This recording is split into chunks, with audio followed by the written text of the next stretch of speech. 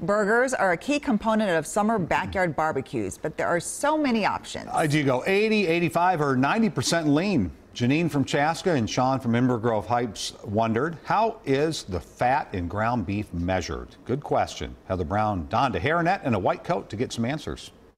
So tell me where we are.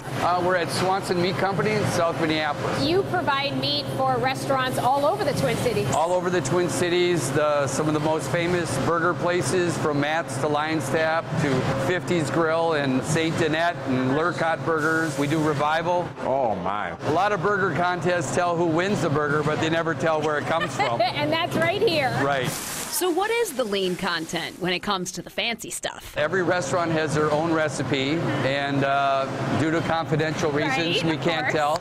But it's somewhere between 75% and 85%, and that's one of the reasons when people go out to restaurants, they like their burgers better than they do at home. Good point. Decades ago, butchers would measure lean content by sight. It was kind of like the old masters would just look at it and say it's 80%.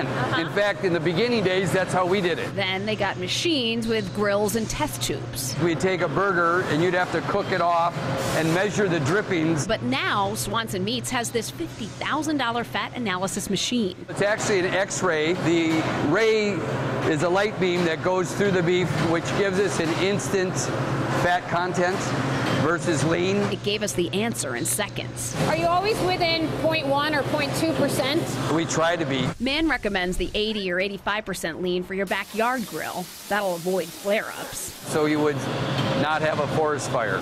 And in the mid-70s when you're eating out, 70% lean is the lowest allowed by law. You're telling us don't be afraid of the 75%. Don't be afraid of it, because it's your heart doctor wouldn't tell you to do it. Heather Brown. But your taste buds would tell you to do it. WCCO 4 News.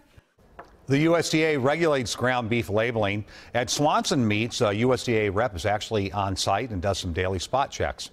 One thing she checks on is the lean content of the ground beef.